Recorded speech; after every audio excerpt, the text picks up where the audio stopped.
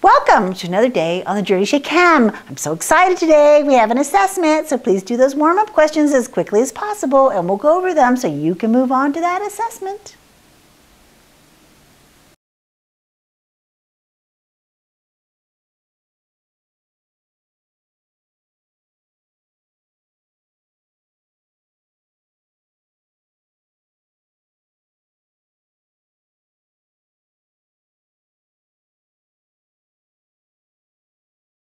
Number 1 asks for the general equations for the different types of reactions. The first one is a synthesis, where A plus B yields AB. Another one is a decomposition, where AB yields A plus B. The next one is a single displacement, and there are 2 equations that are required for a single displacement. Single displacement. We can either displace the positive position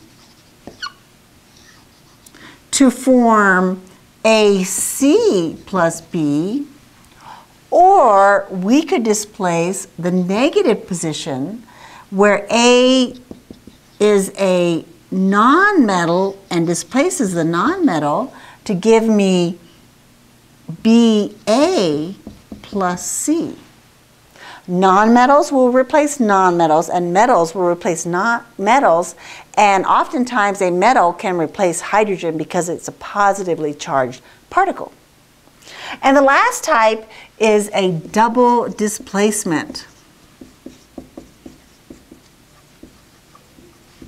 And this is the type that we've seen with net ionic equations, where AB plus CD yields AD plus CB. And we write C first because C is positive, so it must be in the initial position.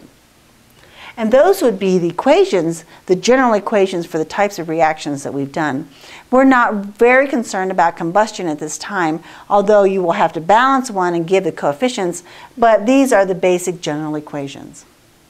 Number 2 asks for the meanings of some terms, and even though there are no terms specifically on the test or the assessment, you must understand what those terms are in order to do the problems.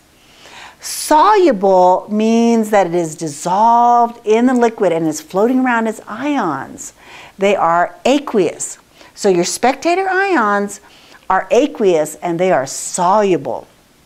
Insoluble means that they do not float around as ions, that they form a solid and they combine together to form the precipitate. Now, moderately soluble also, for us, means insoluble. We use those terms interchangeably. Moderately soluble means some of the material does dissolve, but so minor amount that we basically consider it to be insoluble.